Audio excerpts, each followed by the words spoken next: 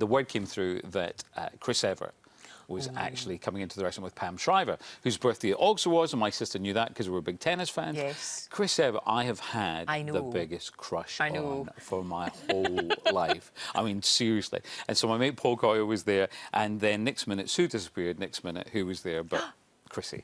And were you dumbstruck? Oh, because you never lost for words. No. Never. But I was. Really? I genuinely, I sat there and just went...